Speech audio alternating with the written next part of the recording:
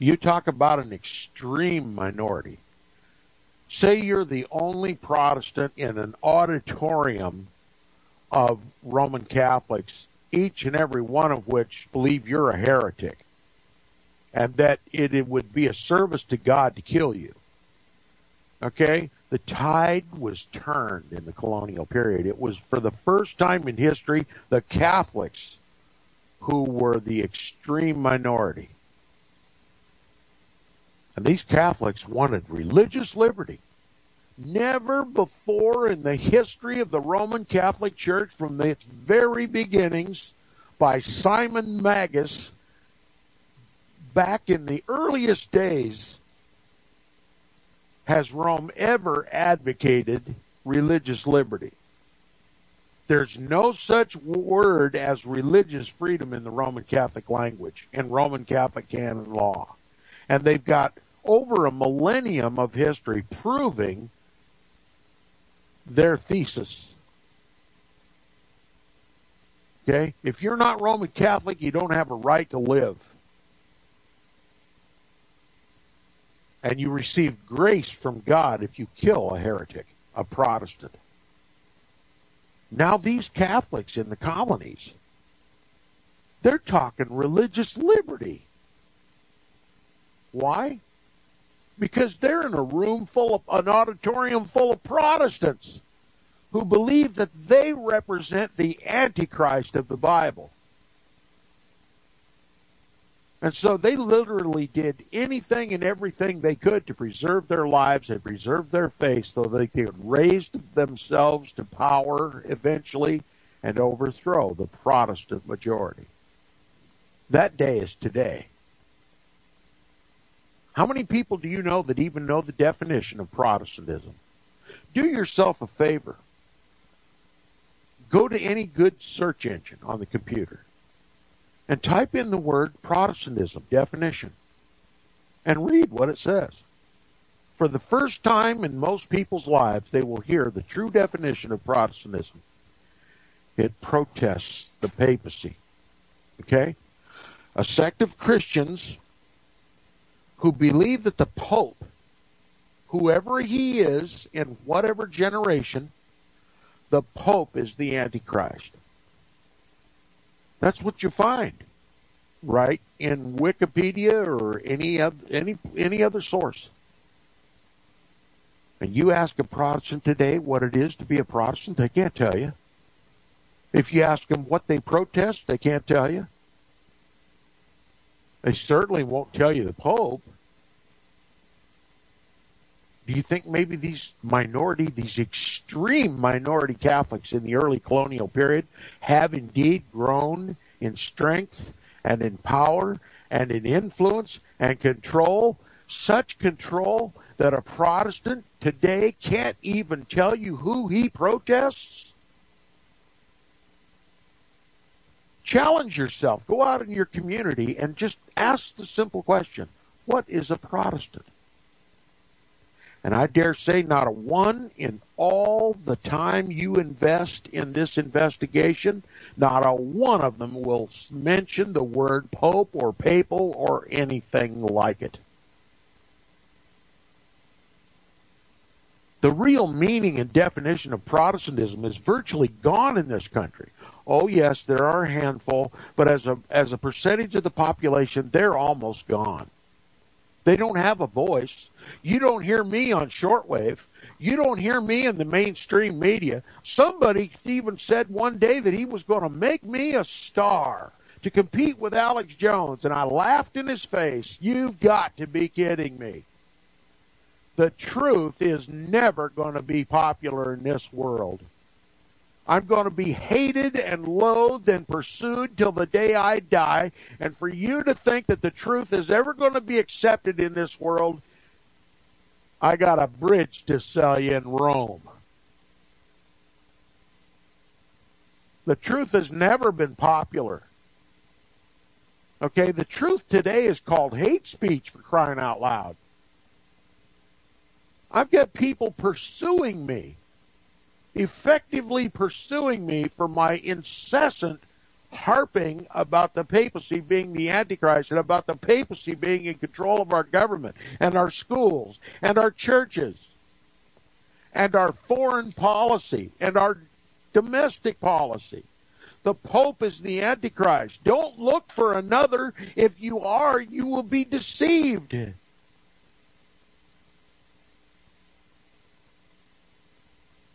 I've named names. I match their names with their faces.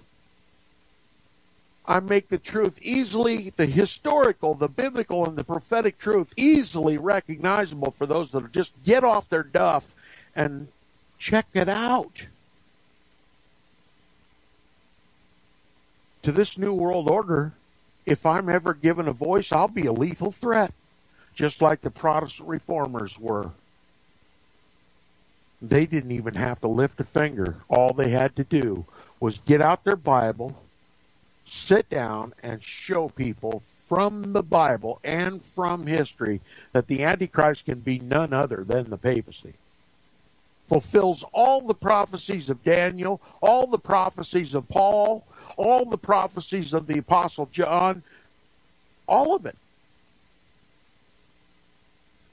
I mean, how can anyone read Revelation chapter 17 and not know it's talking about the Roman Catholic Church and the papacy?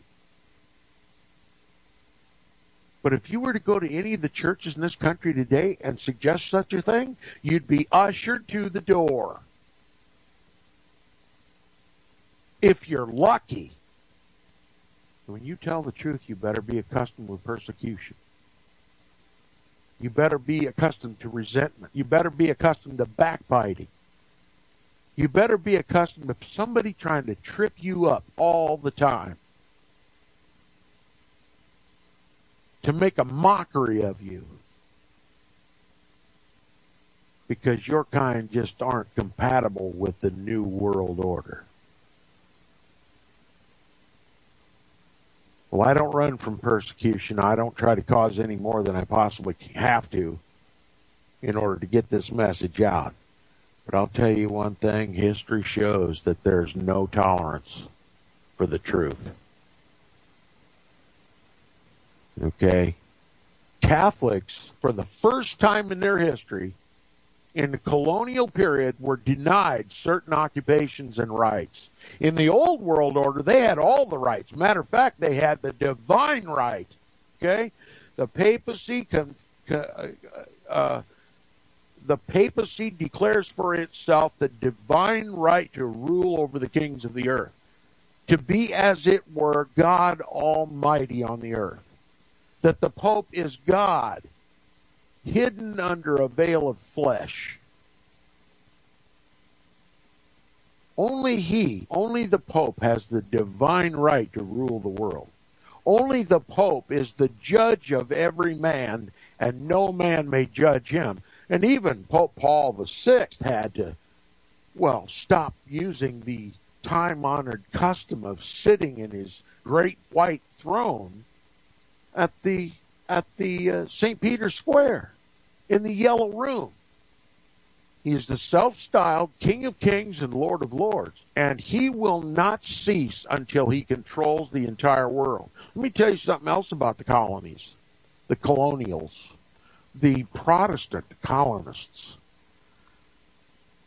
To them, it wasn't altogether that long ago, few centuries, 1492, Columbus sailed the ocean blue. Now, Tom, what does that have to do with this discussion? Didn't you know Christopher Columbus was an emissary of Ferdinand and Isabella of Spain, and that Spain was devoutly Roman Catholic, the most Catholic country in the world, including Italy, and it was Spain, in the name of the Pope, who launched Columbus's expedition to the New World, to plant the papal flag on this hemisphere. You see, the God of all the earth has the right to be the judge in all lands, doesn't he? And if you find a new land somewhere in this world, then the very first thing you ought to do is plant the papal flag and extend his jurisdiction and power to that new land. And that's exactly what Christopher Columbus was assigned to do. Conquer all lands for the Pope. That was the decree from the papal chair. So Spain and Portugal went on global expeditions to claim the whole world for the Pope. And Christopher Columbus did plant the papal flag. And he began, just as the Roman Catholic Church began, by killing those who would not bend the knee to the Pope.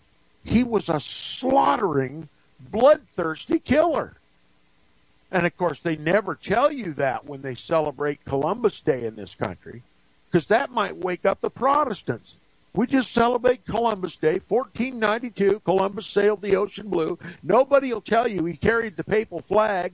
Nobody will tell you he came from Ferdinand and Isabella of Spain, devout Roman Catholics, dead set determined to conquer all lands for the Pope and to make every creature a Catholic. Even the primitive natives of Central, South, and North America. And because the people wouldn't bend the knee to the Pope and surrender to this Roman horde, Columbus went on a killing spree and depopulated any opposition there was. They don't tell you that in the history books, do they? You still proud of Christopher Columbus? 1492, Columbus sailed the ocean blue? I want to weep every year when I hear somebody on the radio or television talk about Columbus Day, as though it's a day of celebration, a day of democracy. The papacy is not a democracy. It is a dictatorship, a satanic dictatorship. And the day when that satanic dictator gets control of a land, you better believe there's not going to be any religious liberty. And for Protestants today, well, you can keep calling yourself a Protestant so long as you believe in a future Antichrist that hasn't come yet. Just so long as you obey the civil laws of this land, which are written to conform you to compliance to Roman Catholic canon law. You don't have to know you're Roman Catholic to be Roman Catholic. As long as you are under the jurisdiction and control and laws of the papal throne, you can call yourself chicken soup. The Pope doesn't care. But that's how it all started. Less than 1% of the population were Catholics in this country.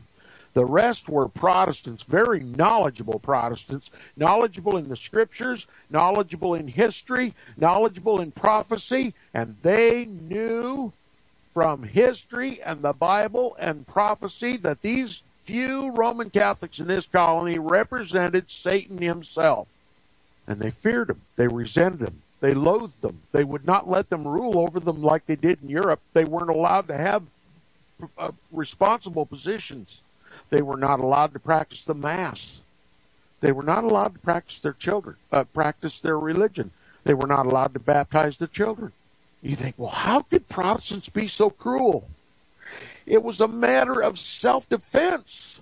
How many millennia do Protestants have to suffer before they're justified in trying to protect themselves from papal tyranny? Wasn't a millennia and a half enough? Must we suffer again because of your forgetfulness? What about all the martyrs of Jesus throughout history who died at the hands of the papacy? Do we just forget about them? We already have. We already have. And to talk about the martyrs of the old world order, the God-fearing, Bible-reading, Jesus-worshiping Protestants, those who protested the papacy all the way back to the beginning, long before the Protestant Reformation, do we dare to forget them? You don't read about them at all in the schools, or in the churches, or in the mainstream media, or anywhere else. They want you to forget that. Well, I guarantee you, Francis Rooney, a Jesuit-trained Roman Catholic, hasn't forgotten it. He may not talk much about it, but he knows about it. And I believe he also knows what his role will be as a U.S. ambassador to the Holy See, and even after his term is over.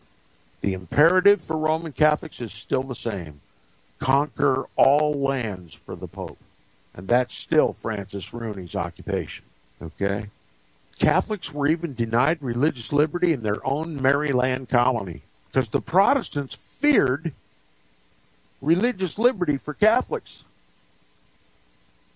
They knew the dangers. Now, you don't hear talk about them going around killing Catholics, burning Catholics at the stake, stretching them on racks, torturing them in dungeons. You don't hear about torture. They just denied them responsible positions in government. Wouldn't allow them to vote. If you allow a Catholic to vote, he's going to vote for a Catholic.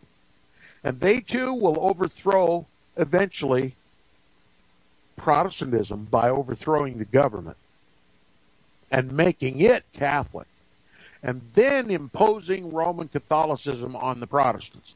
History has already proven that thesis. Okay, I've beat this to death, but I'll tell you, it's just something that we need to know about and something you are not likely to hear from anywhere in this country today, especially in this new world order, where it's become an offense to criticize anybody's religion. Anyway, the author continues, he says, initially Maryland was intended to be the exception to the rule. Okay? Maryland was going to make itself a model for religious liberty. We've got to convince these Protestants that we're no threat to them. We've got to have religious liberty in Maryland. Of course, that's what you say when you're an extreme minority. You ever faced with a gang of thugs who want to beat your head in? You get real cooperative. You get real friendly. You wear a great big smile. And that's what the Catholics did. Well, we want religious liberty. Never mind the millennium and a half of religious persecution perpetrated upon anybody that was not a Roman Catholic in the old world order. We want religious liberty in this one. By cracky. Okay? Initially, Maryland was intended to be the exception to the rule.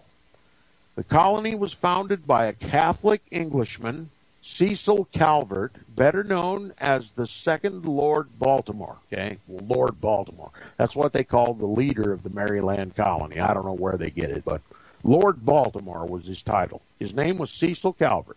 Now, his father, George, better known as the Second Lord Baltimore, Calvert's father, George, the first Lord Baltimore, I hope not to be confusing. Cecil was the second Lord Baltimore. George, his father, was first Lord Baltimore. Had been granted a charter by King Charles I in 1632 to form a settlement along the Potomac River. Why they chose the Potomac River, I don't know. But Roman Catholics will tell you it was Providence, okay? Along the Potomac River, there was a tributary called, guess, you'll never guess in a million years, Tiber Creek. And there was a settlement called Rome, okay? So Catholics think that it was divine providence. And it says, while never conceived as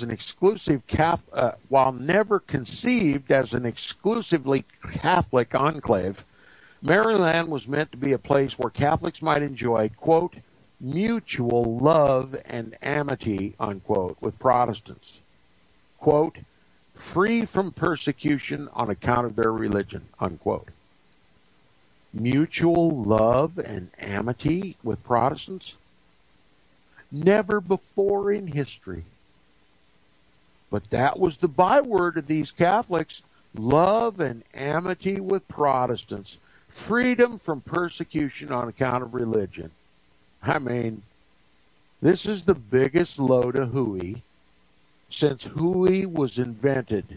And the Protestants weren't biting. But the Catholics, in order to survive, had to champion religious liberty no matter what.